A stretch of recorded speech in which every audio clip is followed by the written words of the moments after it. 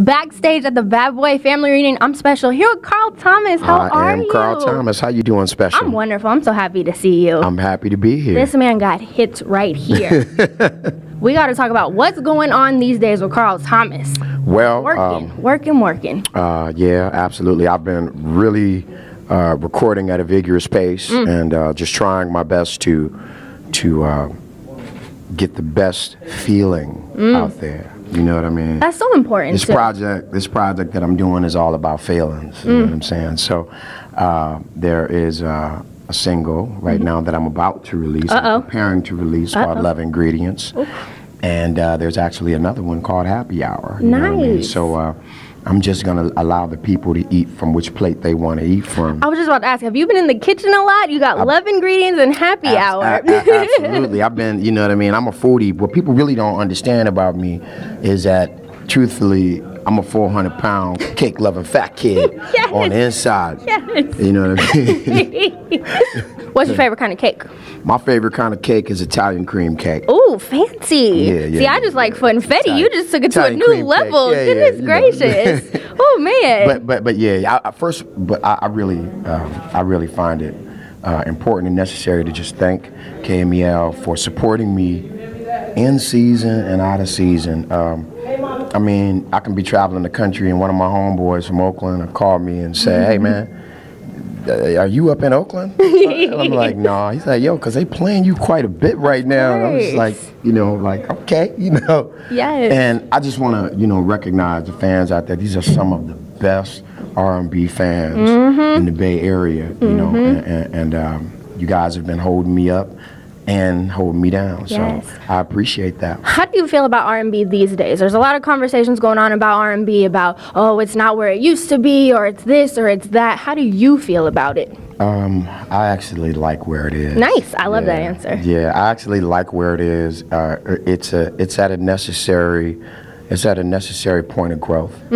And there's a lot of new exciting artists out there that are really doing some exciting stuff. Definitely. And I'm glad to throw my hat back in the ring. Show these kids how it's done. Yeah.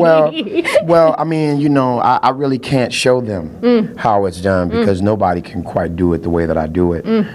Just like I really can't do it the way that they do it. It's beautiful when God blesses you with your own pace, with your own style. Yep. With your own handprint on this game. And we see that I'm gonna tell you these something. I'm gonna days. tell you something. Thank God for this game. Thank God for this game. I'm gonna tell you for real, because one thing I realize is that time will tell the truth on everybody. Time will tell the truth on everybody. I mean, I know artists that I started with that are selling insurance right now. Oof. You know what I mean? Because truthfully, they may have been talented, but this game just wasn't built for them, and they wasn't built for this game. Exactly. Yeah. Very, very true. Let's go back in the time machine a little bit. When you listen to your first album, what do you hear? I hear an angry young man who found really pleasant ways to say things that he was feeling, at the time. I was really mad at my point in relationships. When you listen to songs like Emotional and You Ain't Right and I Wish and what have you, you can pretty much gauge where I was in the relationship field then. One thing that it did teach me, I learned a lot from that album. I learned a lot socially from that album because I'm sure that my name in correlation with that album became a community joke. You know what I'm saying? Oh, stop being so Carl Thomas. Oh, you getting real Carl Thomas right now. But what I learned from that is that we are living in a social climate that worships callous behavior. That worships callous behavior, One of the things that I appreciated so much about Pac was his level of sensitivity. And that's the reason why he was just always in such a rage, is because he was a sensitive cat. There is no in between. There is no honor in being insensitive, because what we have in the violence in our community is a lack of empathy. a lack of empathy. You can't have empathy if you don't have sensitivity.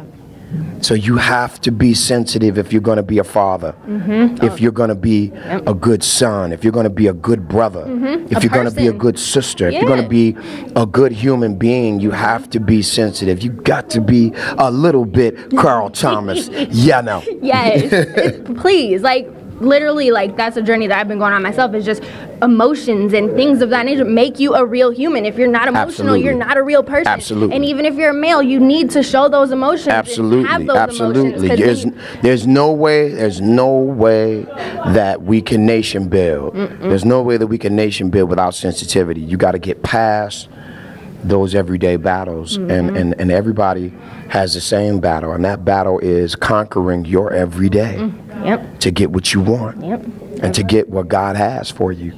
Every day you're stuck with yourself. That's right. Whether you like it or not. Whether you like it or not. Anything else you want to say in the Bay Area? I just want to say, well, I call it the Yay area. Hey, there we go. You know what I mean? You understand me? Yes. I call it the Yay. You know what I'm saying? I appreciate just all the artists out here, you know what I mean, that show me so much love. You know what I mean? Everybody from E40 to Bila, to Todd, you know, Todd, yes. Mr. Fab, you know what I mean, my brother, my little brother, you know what I'm saying? I really am appreciative to the extension of their hand, and I just want to tell the Bay Area, and I want to show you with my show tonight that I love you. You understand me? I love you. Love Ingredients, we're going to get it soon. You're going to get it soon, I'm I so promise excited. And then after that, we get happy hour. Oh, it's so good. I'm so excited. Yeah. The key words in happy hour is, now that feel better, don't it? Ooh. Goodness gracious. We're going to have a good time with this. Y'all be on the lookout for those. Thank you so much, Carl Thomas. Thank I you, appreciate special. it. Thank you. You. All right.